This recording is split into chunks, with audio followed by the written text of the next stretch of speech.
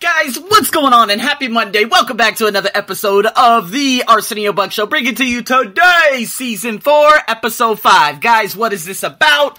This is about, of course, the questionnaire that I actually labeled in this very description of my podcast. And you know what? While I was flying Bangkok Airways from Vientiane, Laos back to Bangkok, I was reading this and I was like, oh my god, this is going to help a lot of people out there. So, of course, this questionnaire, which you can find in my blog if you don't want to, of course, listen to this and do the questionnaire yourself, just to evaluate and see how credible you are. See, I've been going over a lot of things in terms of seeing, behaving, and, of course, the course of credibility. But we first need to understand what's going on within us, okay? So there are, let's say, 4 parts to this. A possible 100 points. Each question is 5 points each. But now let me break this down, okay? Because I'm going to have to tell you the 2-part question. So let's look at it this way. Number 1, I'm going to say the negative. And then on the second part of number 1, I'm going to say the positive.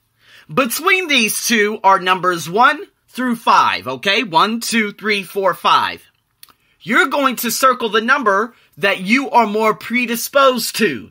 Meaning, if you are more to the left, which is the first part of number 1, circle number 1. The number 2, 3, and 4 is kind of in the middle. Number 5 is, of course, more toward the right.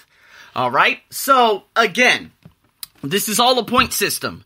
If you get 5, that's actually very good. If you get a 1, that's not very good. Okay, 2, 3, and 4. 3, obviously, you fall in between. 4, more leaning towards the right. And 2, leaning more towards the left. Alright, so, again, you guys can actually see this, of course, on the ArsenioBuckShow.com. That's, of course, my blog and whatnot. I forgot to send my content writer these questions. Hopefully she could get it done today. It takes a lot of time off my hand. But anyways, you will be able to find this. You'll be able to see all of this. And so please, and I mean please, tune into that. And so let's dive right into this. There are, again, 5 parts, 5 possible questions, or I'm sorry, 5 questions for each one. And you're going to have to analyze yourself. I'm not going to talk about myself right off the back. I'm going to say the questions first, and then you guys can stop it after you get all of your questions. And then after that, that's when I'll talk about some of the categories that are probably my traditional strengths and the categories that I'm actually suffering in. So here we go. Let's get right into this. This is part 1. To the left, obviously, part A, part B for both, for number 1. So there are 2 parts, okay? Numbers 1, 2, 3, 4, 5. 1 is bad. That's going towards the part A question. 5 is good or very good. That goes towards the part B question. So number 1. I sometimes justify telling white lies, misrepresent people or situations, or spin the truth to get the results I want. Part B. At every level, I am thoroughly honest in my interactions with others.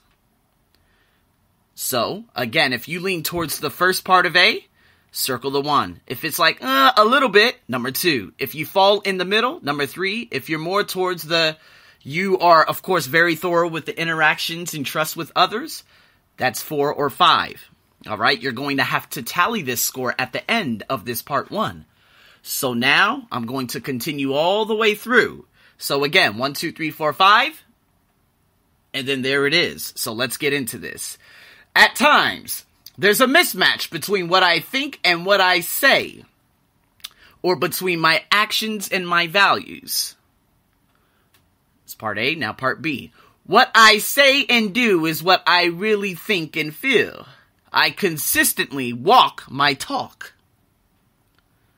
Going on to number 3. I am not fully clear of my values. It's difficult for me to stand up for something when others disagree. Part B. I am clear on my values and courageous in standing up for them. Question number 4. It's hard for me to acknowledge that someone else may be right, or that there is additional information out there that may cause me to change my mind. Part B. I am genuinely open to the possibility of learning new ideas that may cause me to rethink issues or even redefine values. Fifth question. I have a difficult time setting and achieving personal goals or commitments.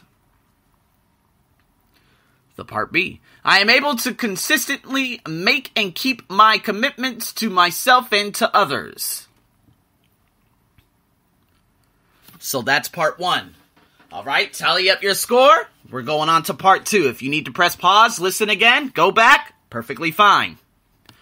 Now, part 2. I don't really care that much people.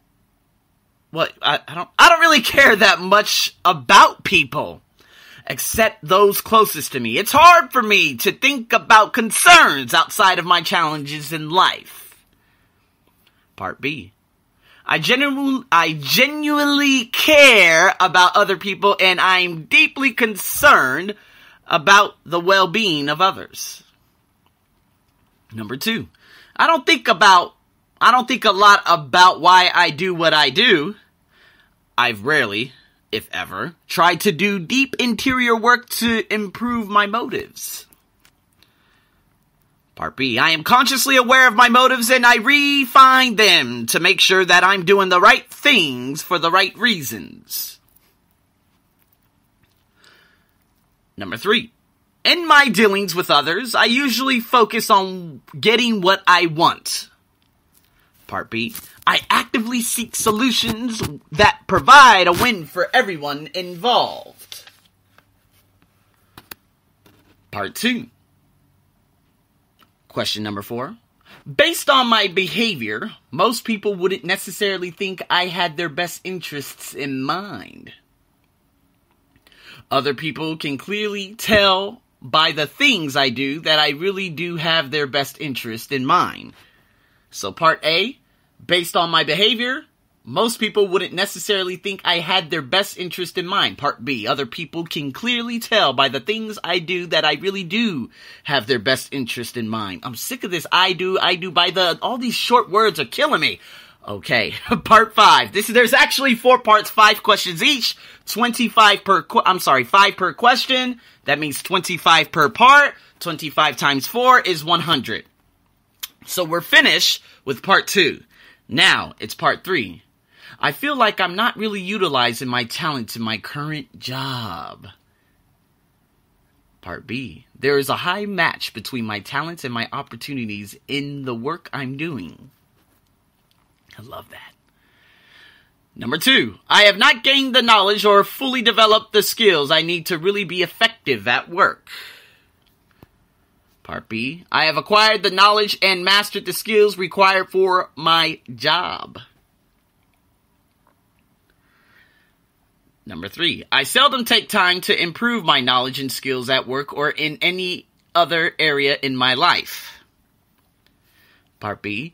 I relentlessly upgrade and increase my knowledge and skills in all the important areas of my life.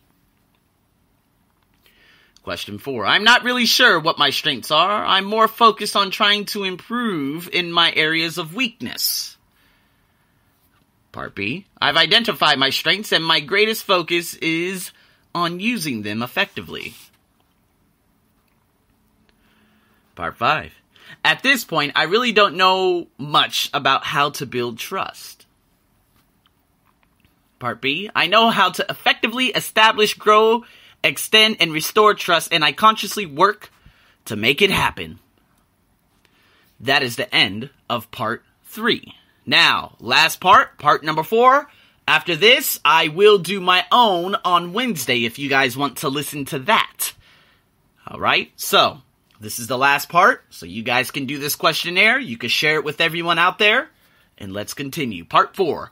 Part A, I don't have a very good track record. My resume certainly won't knock anyone's socks off. Part B, my track record clearly gives others the confidence that I will achieve desired results. Number 2, I focus my efforts on doing what I've been told to do. Someone made me laugh. Part B, I focus my efforts on delivering results, not activities. Number 3, when it comes to communicating my track record, either I don't say anything or I say too much and turn people off.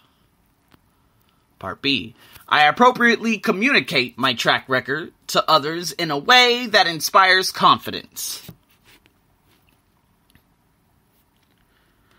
Number 4, I often fail to finish what I start. Part B, with rare exception, if I start something, I finish it. And the last question, I don't worry as much about how I get the results, just that I get them. And the part B, I consistently get results in ways that inspire trust. Now, guys, for each question, part A, part B, again, the 1, the 2, the 3, the 4, the 5, if you're more leaning towards the left side, part A, circle the 1 and 2. If you're in the middle, the 3. If you're more towards the part B question, the part B statement, circle the 4 or 5. You're going to add all of them up, alright? And then after you add all of them up, here, Stephen Covey says, let's see here. He says if your score is between 70 and 90, you may have a bit of a credibility gap, alright? Which it manifests itself. Lower self-trust, when you don't inspire to trust others. If you scored anything under... oh my god, my language is all jacked up today. If you score anything under 70, you're likely having serious credibility problems. Okay? And what we're going to do, of course, we're going to focus on these areas that aren't that good for you. Now, again, if your total score is between 90 and 100, you have high personal credibility. You got competency, you got character, you got everything, and it translates in your daily life, right?